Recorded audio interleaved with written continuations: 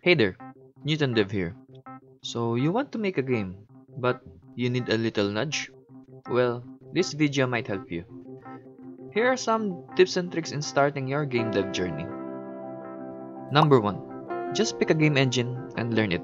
I mean, there are so many game engines out there that have these features or have these missing features or bugs that you're going to think of. I mean, every engine has these things, right? There's no perfect engine there. So you might as well just pick one and start with it. If you're worried that you might not have any resources with them or you might not learn with them quickly, there are all sorts of tutorial and community behind it. You can just search the YouTube or you can just search the internet and you will find every single tutorial that you will need to make a game.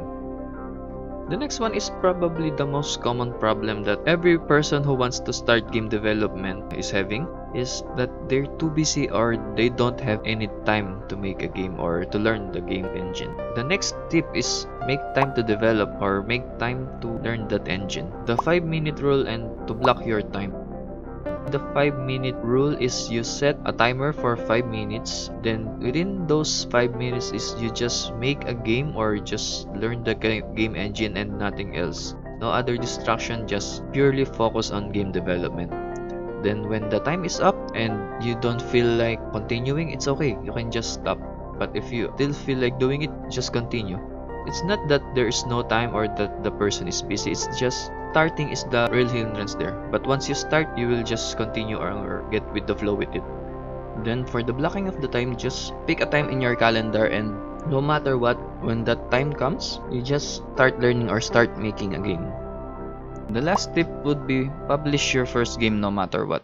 I know that sounds scary, but that's the point of you making a game, right? For the public to play it and enjoy it. I mean, so what if your first game doesn't look like the one you're expecting? It looks like a crappy rip-off of a game.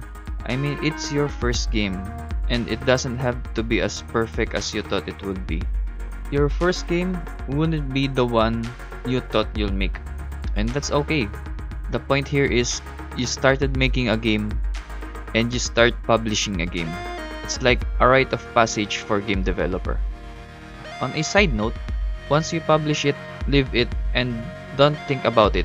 Let it sit there for just 24 hours, then you can go check it. It's like this constant nudging you that, hey, check your game. Hey, look at the numbers of your game. Don't. It will just make you be more anxious or make you feel sad if there's still 0 views after 1 hour. It's okay. It's your first game. It doesn't matter if you have many views on it. The most important thing here is you publish your game.